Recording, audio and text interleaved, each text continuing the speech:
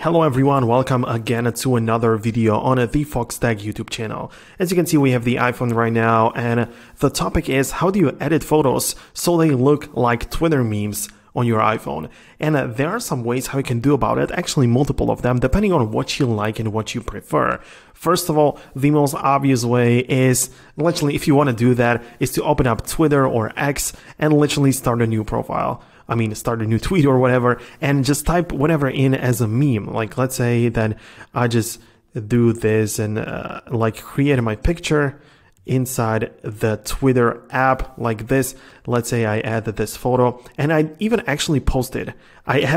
Perhaps I even post it and take a screenshot of that, and I'm gonna be done. I'm gonna end up with a Twitter meme post. That's actually something which you can do, but the downside is that people are actually gonna see that tweet, which is of course a joke only for a screenshot. So in case you don't want to do that, hit cancel and then delete. And the other option is to download this meme creator app. But before we get into that, I need to show you very quickly this little thing which I created.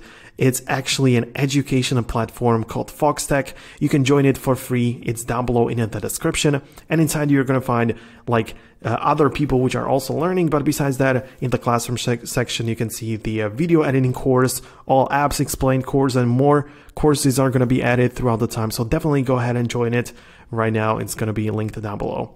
But one of the apps which I like to use is one called Meme Creator app. I'm going to show it to you in the App Store.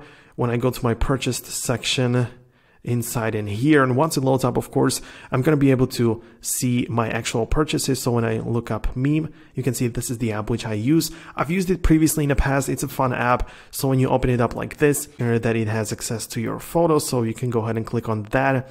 And there are some ways. So for example, you can use the photos right from the camera roll, but basically you need to search for the template. So you have some templates in here, some basic stuff added, doesn't matter. But when you search for a template, you need to click on Twitter like this and search for Twitter memes. After it loads up, you will be able to find it in here. You should be at least. So you have some favorites. Now you can see that this is the template which you have, so you can use that one for example, or you don't even have to search for Twitter, but basically click on see all, and you're going to be able to scroll through all of the possible ways how you can use memes and all the templates which are available, and some of them is going to be the one that you like. So there's also the template for the Twitter post, which is really nice, and yeah, I've used that in the past. It's really good. So yeah, I'm gonna wrap up this video right now. Hope you found it useful and informative. If you did, make sure to leave a thumbs up, but definitely subscribe down below to the Foxtecc YouTube channel. Thanks a lot for watching. See you guys later.